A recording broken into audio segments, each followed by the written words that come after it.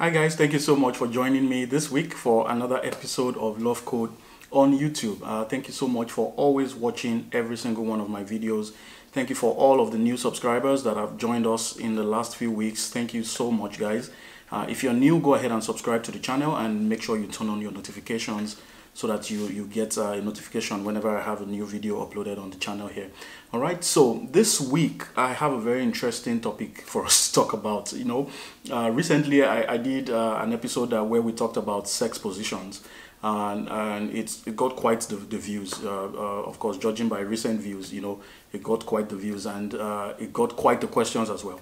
All right, so this is one of the questions. I believe that this came from that, because the person is asking, if we're saying that it's okay for couples to, try things out, be creative, and I remember saying that, and I stand by that, So does it mean that we can, be creative and, watch some people, doing this thing in a creative way so that we can learn how to be creative? All right, so that's what I want to talk about this week. Is it okay for couples, Christian couples, to spice up their marriage with porn? Porn is short for pornography.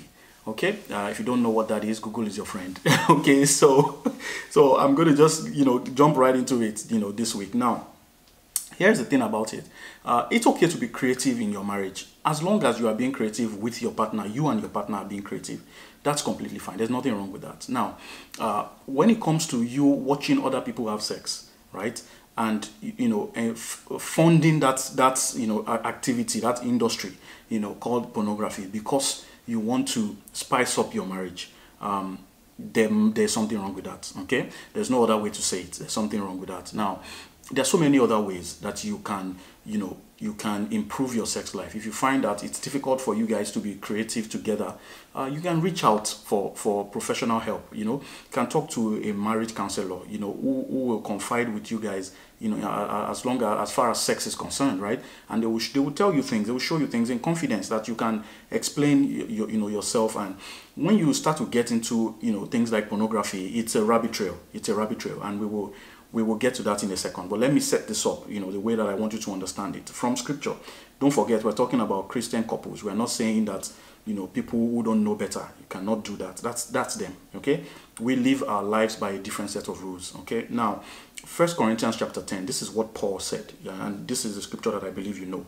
He said, all things are lawful for me, but not all things are helpful. He says, all things are lawful for me, but not all things edify.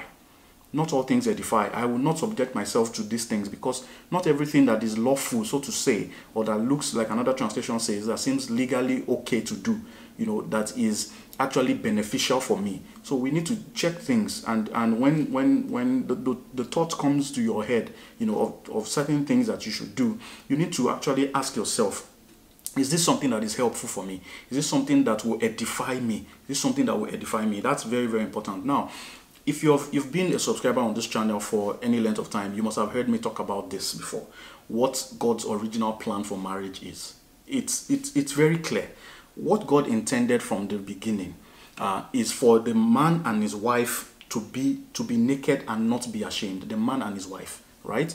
And God did not intend for us to have exes, to have, like, when you say this is my ex-boyfriend or ex-girlfriend.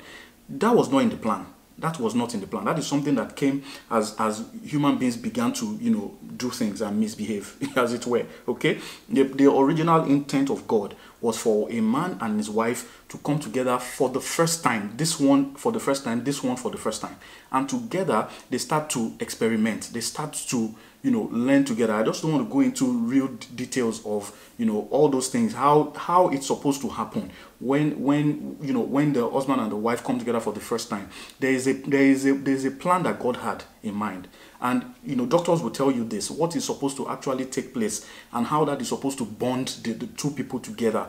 Now, you are not supposed to go into that relationship, or let me say it this way, the plan was not for us to go into that union with a lot of ideas in our head already.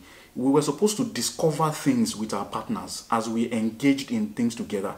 That's the meaning of naked and not ashamed, where the two of you can express yourselves, can experiment, can ask questions. What is this? What is that? What does this do? How does this feel? When I touch you here, how do you feel? When this happens, what do you like this?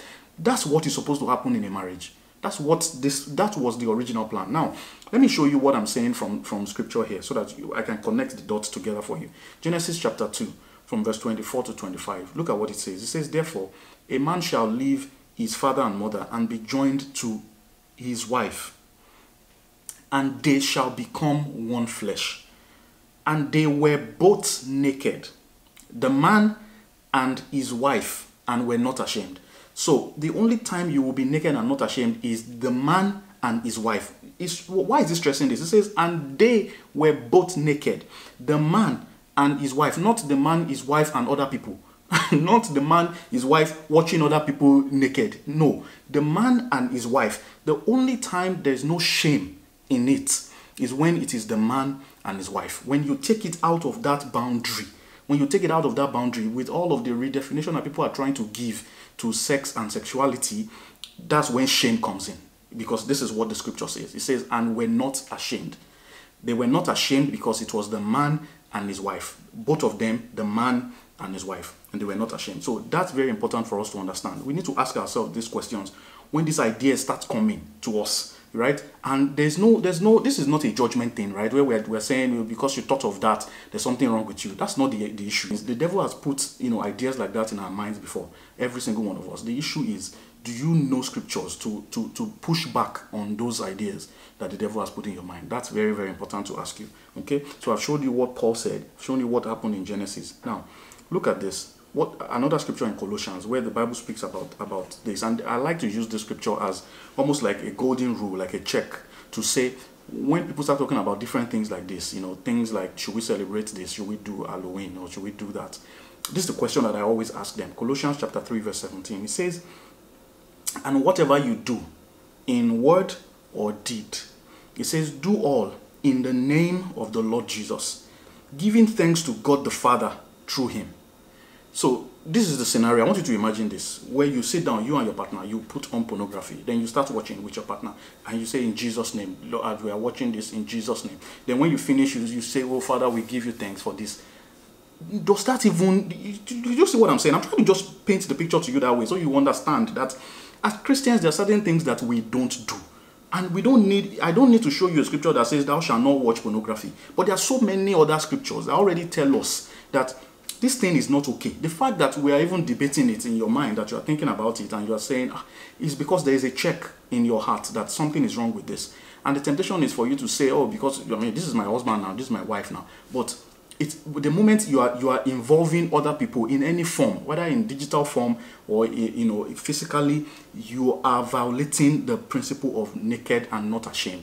It is the man and his wife that were naked and not ashamed. Okay, so that's very important. And of course, by now that how powerful any digital forms are. You can't say that you and your wife are it's just you and your wife. No, you have already involved other people, and the people that you have involved, those people that are in that industry, you don't know the things that they are going through. You are aiding and abetting some certain lifestyle, certain things that are going on that you don't even know about and that you don't want to be involved in. So it's important. It's beyond you just say, oh, we're just doing it to spice up our marriage. There are so many other ways for you to go about this in a very, very simple way that is not. And one of the other things that happens with this is that whether you like it or not, you start to compare yourself. You start comparing your partner to the people that you're watching. You start comparing yourself to the people that you're watching. And you know what the Bible already says about that in 2 Corinthians chapter 10 verse 12. It says, measuring themselves by themselves and comparing themselves among themselves, they are not wise. So there's no wisdom in it at all, because that's one of the major problems with pornography. You start to compare your spouse to all the people that you're watching, to how they look, to what they do and what they don't do, which was not the original plan. That's not what God intended for us in whatever way. All right, so this is it's very dangerous territory, and it's a rabbit trail. It's something that doesn't end. It will just keep going. You will just keep going, and because you will never be satisfied with it.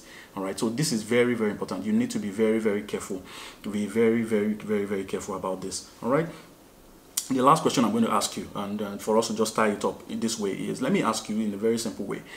This issue of you and your spouse watching pornography, is this something you can say in the company of other believers? Let's say you are sharing testimony in church. Okay, now you take the mic and you say, last night my wife and I were watching pornography. Can you say that in the company of other Christians? So those are the things that you need to think about. Like you know that there's something wrong with it already. Okay, so I can go on and and tell you this is this and this and that, but at the end of the day, you need to check yourself and settle it in your heart once and for all right, and stay with your partner. You can be creative with your partner, but it has to be in the confines, in the boundaries of your marriage. Okay, the easiest way to do it is to be naked and not be ashamed. Naked and not be ashamed. Ask yourself, when was the last time that you were literally naked with your wife or your husband and you didn't feel any form of shame? When was the last time? That's where we need to start from. So it's not about spicing it up in another way. It's first you guys first of all being comfortable in your own skin first and foremost, and you accepting your partner in their own skin, in the way that they are. Okay, and without any form of shame, without any form of anything like that. Once you can get to that point, then you can begin to now learn things together and grow together. Ask questions, experiment with things, try things out. If it doesn't work, you ask, you find out, okay, did you like that? Is this okay? Do you want it this way, or do you not like this? And that's the way this thing was supposed to be. That's the way it was supposed to be, and that's what we need to go back to and stop looking for external ways to spice up things, and then give place to the devil in that way.